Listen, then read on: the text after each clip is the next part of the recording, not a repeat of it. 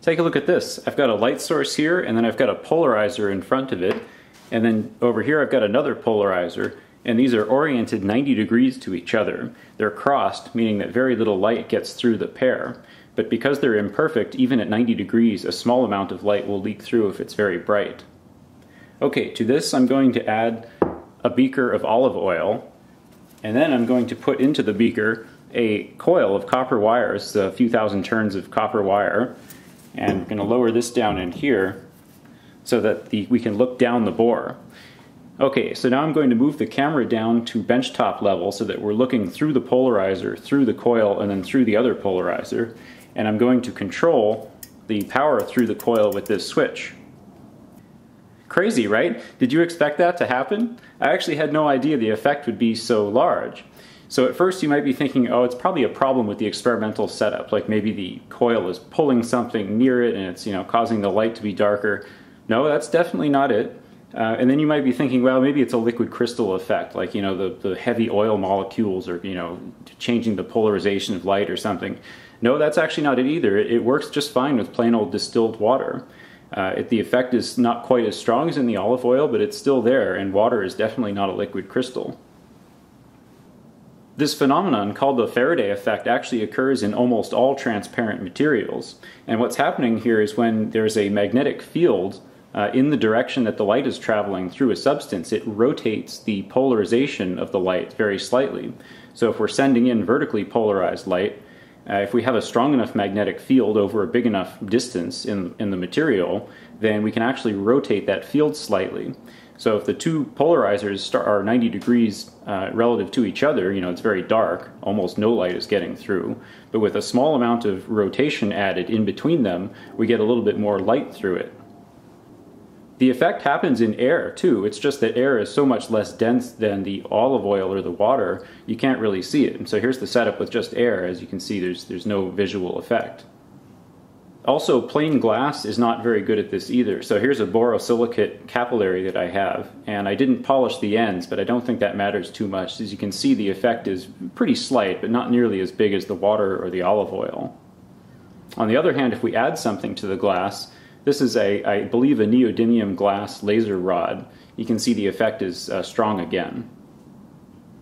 And just to really show that this is a magnetic effect, here's a permanent magnet being lowered into just plain distilled water.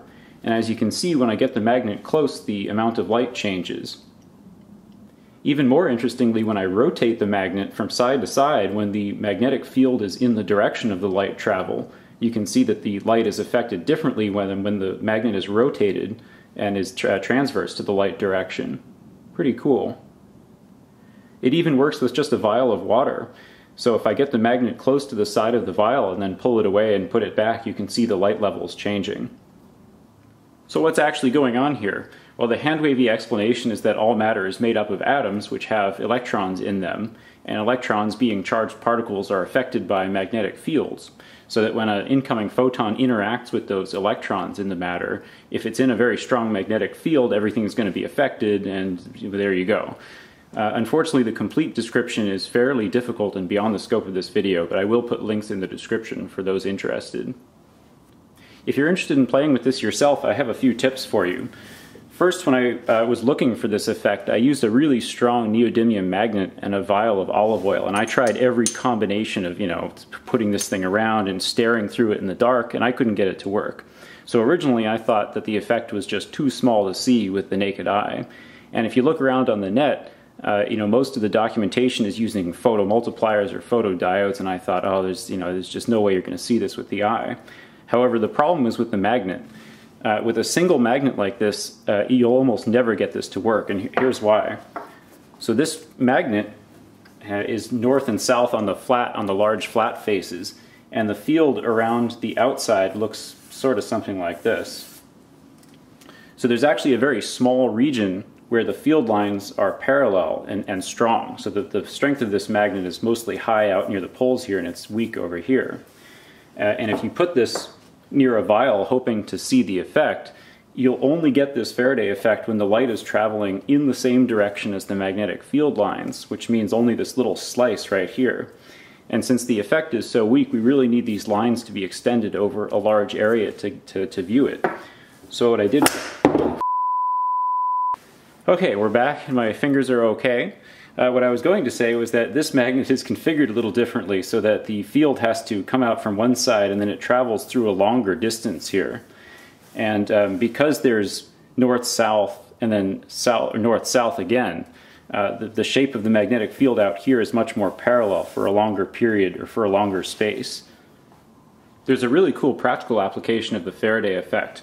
Let's say we have one polarizer like this, and then another polarizer that is 45 degrees, not 90 degrees twisted. And then we set up our coil with the special high Faraday or high verdict constant material in there, and the rotation is 45 degrees.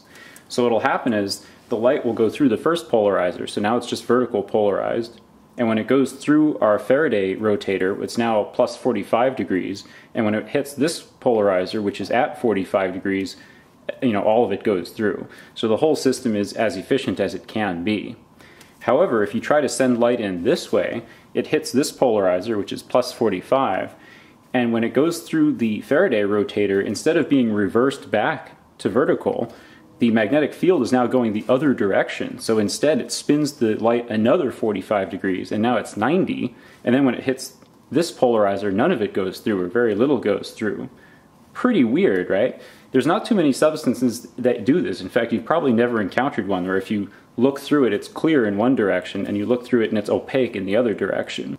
And in theory, you wouldn't really need a power source. You could do this with permanent magnets even. The problem is getting 45 degrees of rotation is quite difficult. As you saw with our experiment, doing an amp and a half with a few thousand turns is just enough to get like a couple degrees of rotation. So getting all the way to 45 degrees of rotation is not easy. The material's ability to perform this phenomenon is called the verdict constant, and it has units like radians per Tesla meter.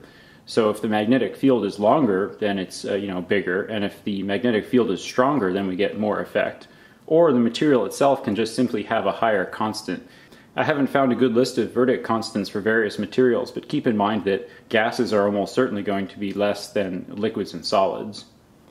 It's also easier to see this with an electromagnet anyway, because you can turn the magnet on and off without disturbing the setup, so it's easier to see the brightness change.